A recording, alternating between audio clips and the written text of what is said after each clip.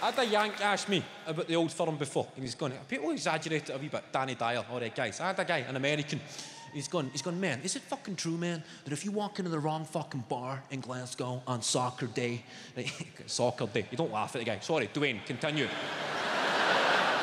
And he goes, I heard this one story, man. This guy had the wrong t-shirt on, and the other team's fans, they walked on over, and they didn't beat the shit out of him. Instead, they fucking grabbed him by the ears, and they sucked on one of his eyeballs. It's like some disrespect, some tribal shit. Does that fucking go on, man, over a soccer match? It would fucking break my heart to deny that. I said, yes, Dwayne, sadly, I've seen many a match marred by such incidents. An Old Firm game, the whole stadium sitting with fucking monocles in.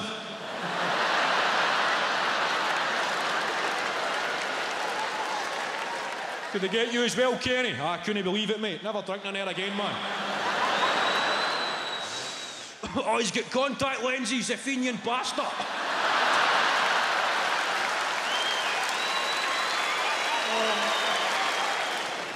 That's how stereotypes change.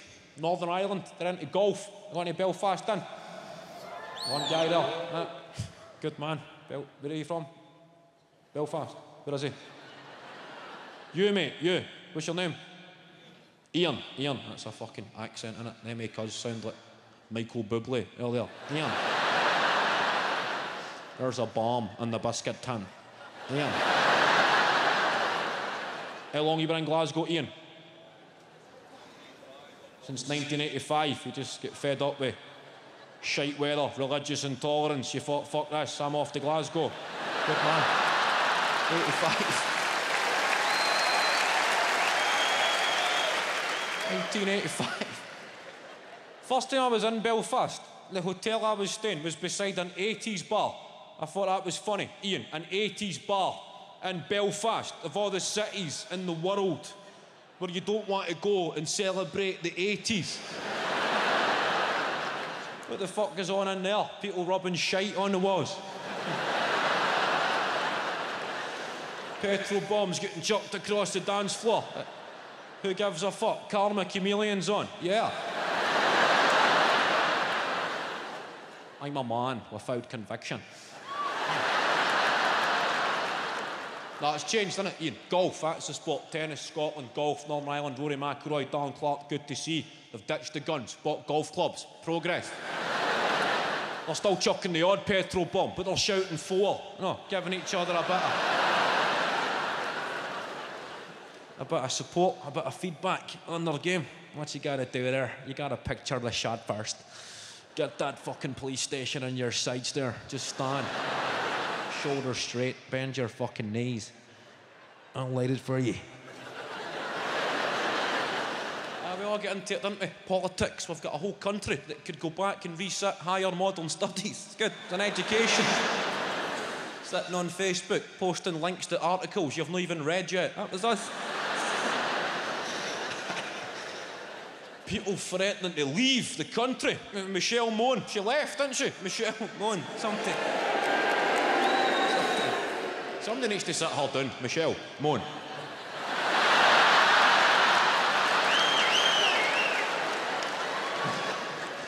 Mone Michelle. Mone. Monty fuck Michelle.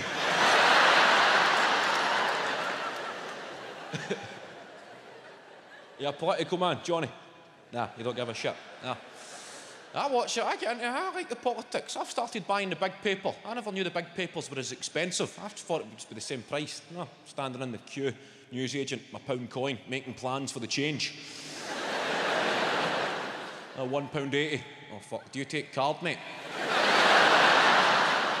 Yeah, only if it's over a fiver. Just, all right, a Daily Telegraph and 16 packets of Hubba Bubba, mate. That's just like, get me out of here. I watch it. The Tories, that's what we've got. Reducing the deficit, the economy. That's what's going on. Austerity Britain, making cuts. I watch them. David Cameron, we must work together to reduce the deficit. That's what's going on. Reducing the deficit. I read about the deficit. Do you know about the deficit, big guy? Do you know Britain's debt? No, £1.5 trillion. That's how much the UK owes somebody. 1.5 trillion pound. I don't know who the fuck we owe that to, but surely they've gave up on it. Surely when it hit the trillion mark, they must have been having their doubts about ever seeing it back. I've enjoyed Greece. I like their attitude. That's how you treat debt. If in a great time, it's got to the end, everybody's on their case, the IMF, the EU, and they're just telling them to go and fuck themselves. Good on. Well done, Greece. Angela Merkel on the phone, going fucking mental. Greece have just got her on loudspeaker, just laughing at her.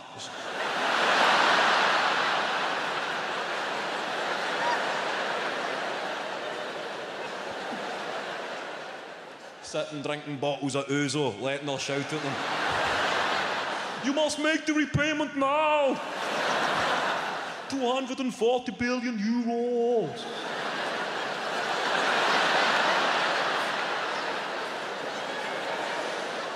Going through books on Greek philosophy, trying to quote their way out of the mess. Angela, as Socrates said,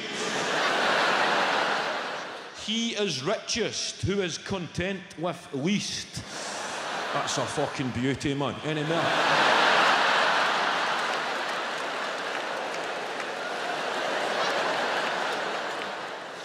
Or as Epicurus said, do not spoil what you have by desiring what you have not, Angela. Yeah, let me talk to her. Or as Plato says, you're not getting it, you fucking cow.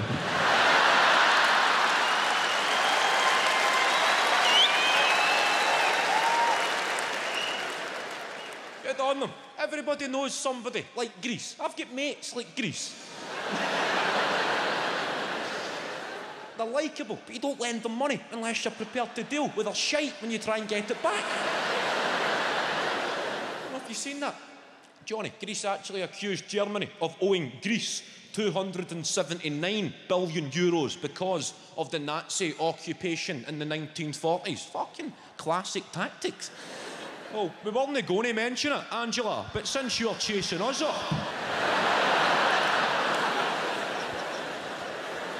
I like a bit of Spain. Any Spanish in?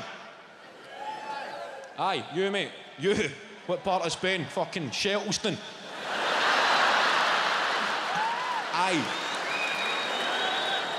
What's your name, sir? Stevie. Stevie for Spain. Stevie.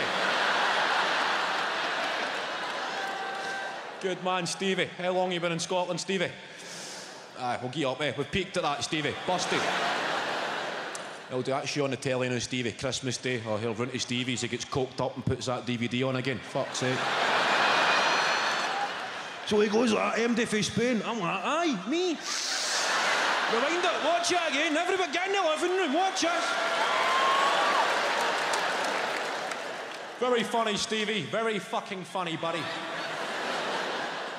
Spain, I like Spain. I like the cultural side. Siesta, I like that shit. You get to go for a lie down in the afternoon. It's called a siesta in Spain. You go for a lie down in the afternoon in Scotland. It's called depression. People start worrying about you if you go for a siesta in this country. Is the big man all right? Is she frying his seed? Is he all right? You spoke to him? You tried to talk to him about it? No, it's a lot of siestas he's going for. I went to the gym, the real gym. You know, the big, proper gym guys. The real fucking big tanks. This new breed of man that you get. You know, the big mammals, the big protein bastards. Big... with a big beard covered in tattoos. They're going, mate, did I create you in a PlayStation game?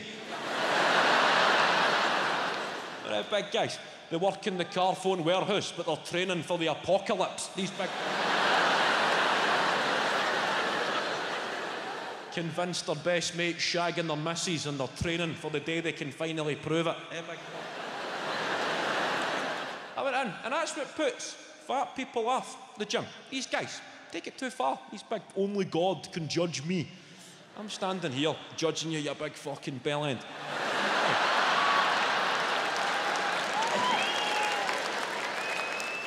I went to the guy. I said, look, mate, I'm trying to lose a bit of weight. The guy goes, it's all about nutrition. All about nutrition. You can do whatever you want in here, but it's all about nutrition. You can't out-train a bad diet. And he asked me what I had for breakfast. He goes, what did you have for your breakfast this morning? Instantly, I'm thinking, I better say something that I never had for breakfast this morning. Make a good impression with this big fucking mammal. I said, oh, I had fruit, mate. A bowl of fruit. The guy's going, fruit in the morning. That's got to go. Fruit in the morning. Very high in sugar. You need to lose that. I'm thinking, fruit, mate. Fruit. That's bad for you now. Fucking fruit. Fruit. I never had a bowl of fruit, but as far as you're aware, I did have a bowl of fruit. So I should be commended. I had a fucking Terry's chocolate orange, mate.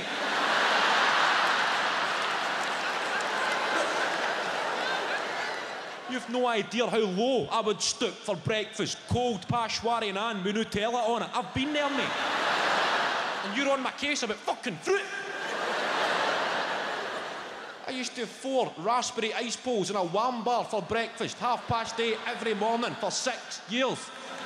Then a rolling sausage at 10:30, a pizza crunch and chips at 12 o'clock, a can of Coke, then fucking Astra belts on the way home, fucking fizzy cola bottles, bikers, Johnny's onion rings, everything.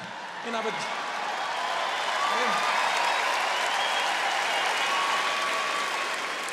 I get home for crispy pancakes, oven chips, potato waffles, croquettes, yellow, mate. That was the only colour I would eat, yellow. And you're on my case about fruit. I never said that because the guy would punch fuck at me, but I was thinking that. I said, all right, I'll cut out the fruit.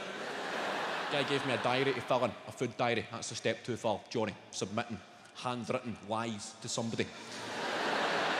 Tell me all these foods to cut out. Carbohydrates, you should be eating this shit, eat this stuff, eat this sort of stuff. I'm filling in my food diary on the internet, reading about superfoods, trying to impress the big man. Monday morning, I had avocado. Here, what the fuck's avocado? In case this guy asks me. You have it on toast? Or he'll go off his seat if I say toast.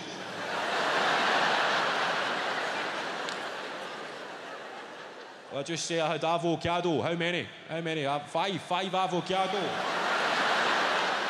Nah, fuck it, I'll put 10. 10 avocado. Show the guy I'm serious about it. 10 avocado, Monday morning, breakfast. Then I had almonds and blueberries, and then I had beetroot. Beetroot, that's a superfood, isn't it? A big jar of beetroot, mate, get a spoon, rattled a lot. Then I had quinoa.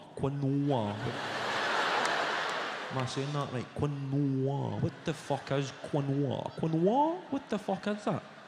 Click on images. It's a powder. Snorted a couple of lines of quinoa.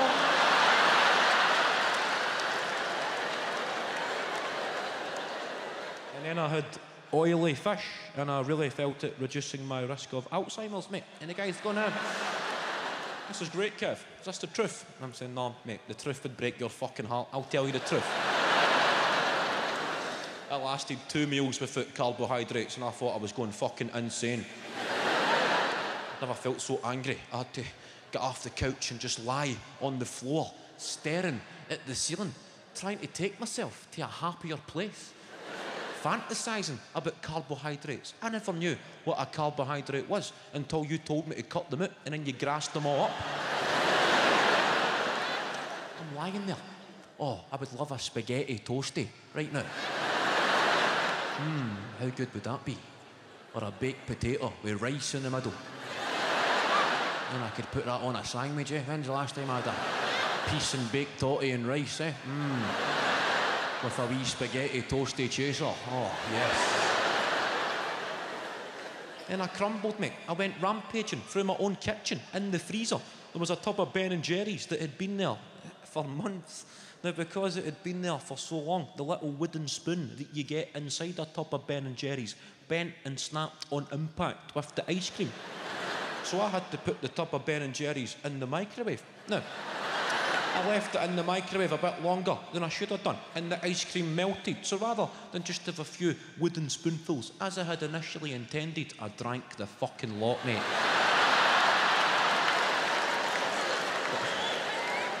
I never knew how to fit that into Monday evening's column. Ladies and gentlemen, I hope you've had a laugh, hope you've had a smile, and all that sort of stuff. Some jokes Make you laugh, some make you smile.